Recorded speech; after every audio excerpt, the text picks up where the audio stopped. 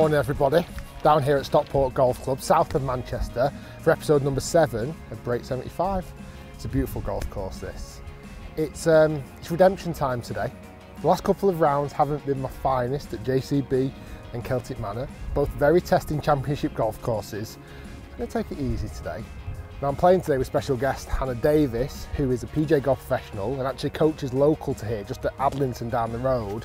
So hopefully she'll be a good support for this episode of Break 75. Let's get out there. Let's see if we can burn it up. Look at this. I mean, this is stunning, Hannah, is it not? What a day.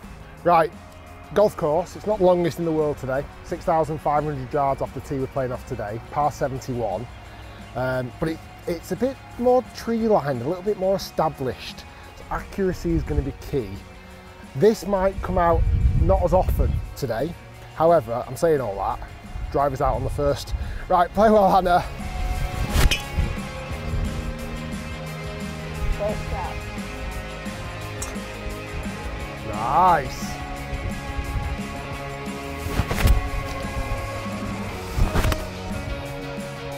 I need this thing to work today.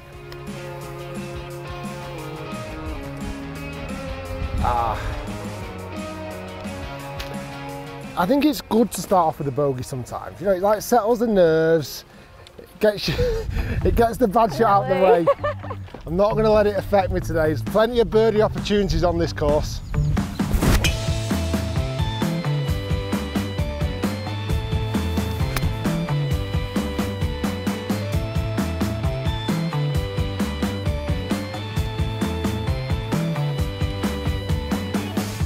Let's go, let's go, bounce back ability. Back to level par.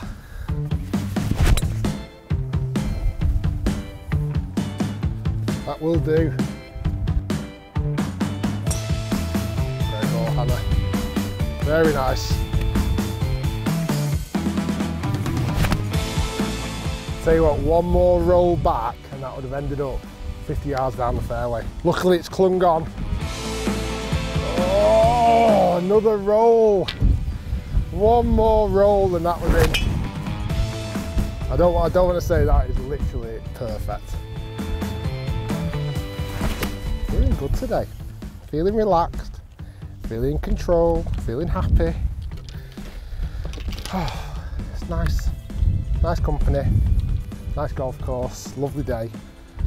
Golf's feeling okay so far. Let's just hope. Let's make it continue.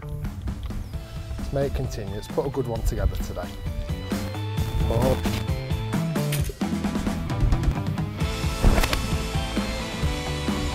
How do you miss that green, Rick? How do you miss that green? You join me? There is the pin. Oh, lovely. Go in. Oh. Wow. Get inside that, eh?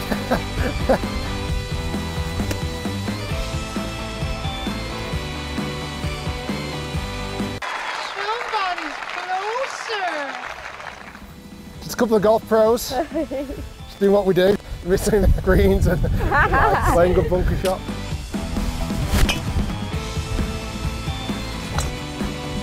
Okay, this par 5 is one of the easiest par 5 on the golf course, and I've put it in a fairway bunker annoyingly. I'm far enough back from the lip, I'm 230 yards out. Now I could lay up. Yeah, I could. But I'm not going to do. Might be a mistake. I might look back at this moment in time and go, that's the point where it went wrong today, but positive vibes, I reckon I can smash one close. Or at least get out the bunker. Oh, it's out. And it's drawing, and it's tracking. We are close to the front edge. We're close. Not quite there, but not bad. Okay, so we got to air out the bunker. Big sloping putt this. I need to almost aim at Hannah's ball and let it swing round. Get in.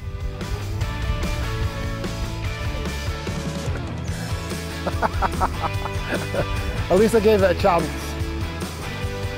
So I think Rick could break the 75 today. I think he's playing well, just needs to hole a few more putts. Okay, 7th hole. It's a little bit of a drivable par 4, but it gets super, super narrow and tight. I think it's a good opportunity. Oh, you're telling me to go for it? I'm there with my hand on my 3-iron and you're telling me to go for it. Get lucky. And that is perfect. This is a bit of the theme of the day. I've not hit my greatest tee shot there after trying to lay up, but I've avoided trouble. If I can do that for the rest of the round, I'll be happy. Sometimes it bounces the wrong way, but so far today it's bounced the right way, which is always good. Ends up nicely.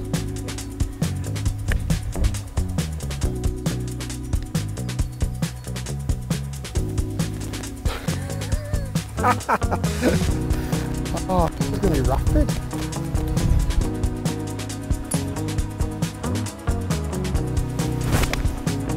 Oh, that's out of bounds. Might have got really lucky.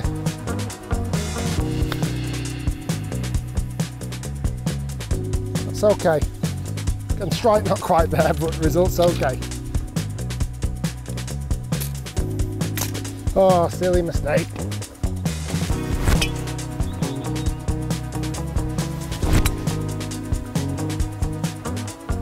Very good. The series so far is up to episode number 7. This is the best and most realistic chance of the first eagle of Break 75 series. If it driver 3 wood to here, this is for an eagle to finish the 9th. And 1 over par at the moment. Be amazing to knock this in. Right, come on. Let's roll her in.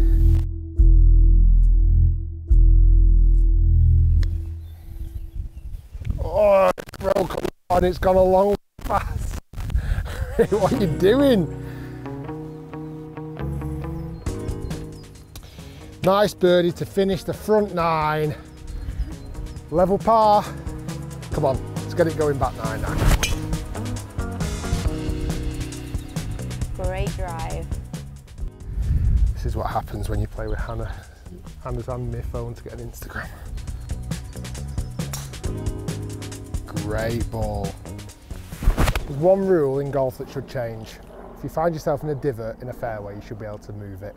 I hit the best drive, dead straight down the fairway, in a divot, lost control, hit it on the green but I'm miles away. I should have been closer. Touch, baby elephant.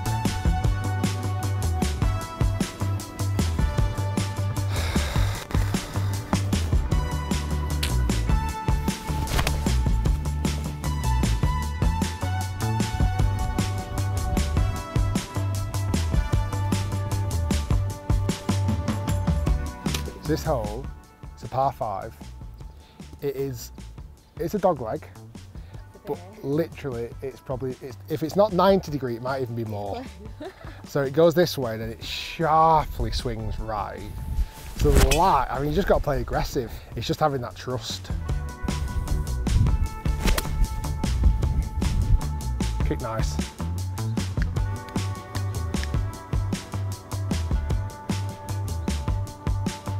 Keep going.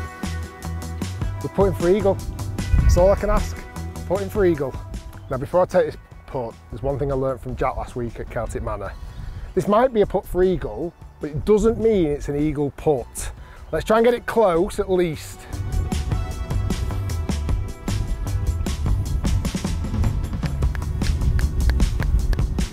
Oh, I wanted to be a little bit closer than that. Nice.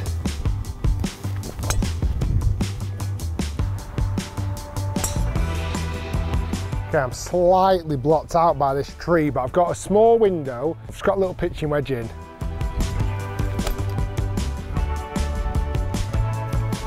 Bar it just coming up a little bit short of the flag, I couldn't have pictured that shot any better in my head. That was exactly the shot I wanted to play. Go on.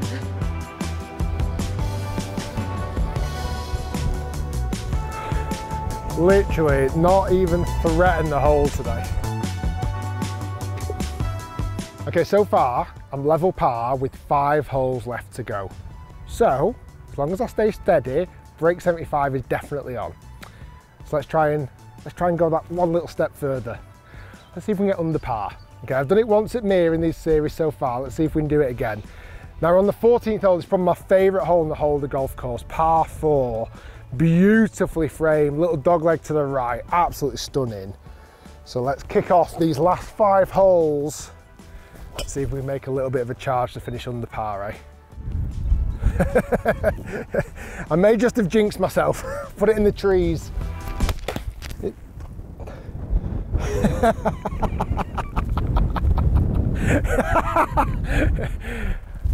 Follow me. Allow me to show you where that ended up. So what I thought I'd do is play it back from a tree back into the out of the trees via a tree. Oh no, a slight misjudge with that third shot.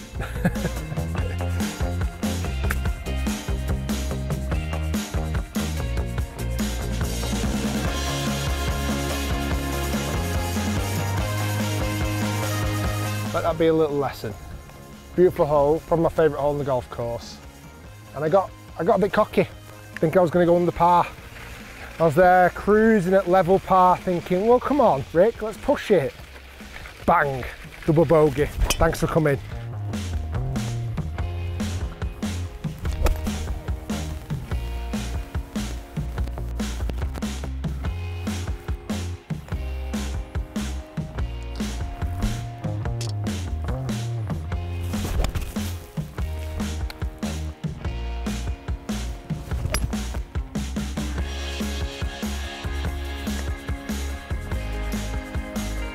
So as long as I don't have an absolute card wrecker with 2 holes left to go, break 75 should be on. I'm 2 over with 2 left to go. Par 4 this way, par 4 this way to finish. This is another stunning hole, isn't it, Hannah? Beautiful. How nice is this? Now what would really make this video though, I went birdie birdie finish. That's what you want to see, right? Or hook it into the trees.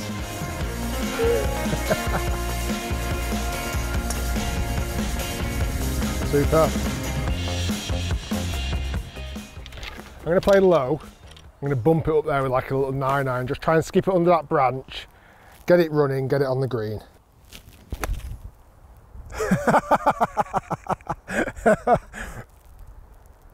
Just zoom in.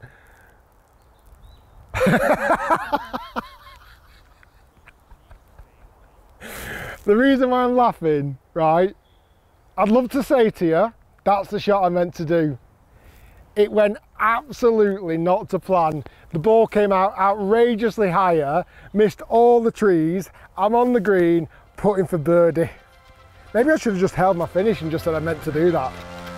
That was ridiculous.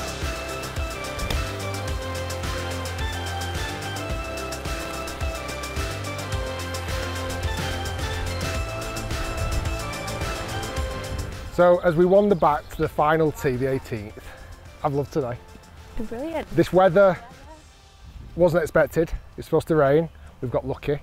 The golf course is spectacular. One of my favourites. The golf's been okay. Hit and miss. You, considering you've played off the back tees today, which you wouldn't normally do, but because you were making the video you did, you've drove it unbelievable today. Thank you. Like so straight. I'm actually, yeah, I have hit most fairways, haven't I? But then... You've hit most fairways. But then I can't hold a putt.